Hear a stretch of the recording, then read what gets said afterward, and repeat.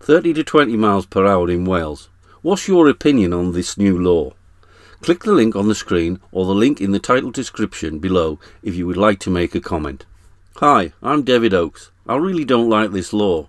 The first reason is more greenhouse gas entering the atmosphere due to your car engines revving higher because you have to drive in lower gears. Time this by all the cars driving in Wales and you have a significant higher amount of CO2 entering the atmosphere. I thought we were trying to lower CO2 emissions and not higher them globally. Other downsides are higher fuel costs for commuting to and from work, or higher costs going about your daily business in your car, more congestion on our roads due to the slower speeds, longer commute times, and so on. A whopping £32 million was spent on new signage in Wales.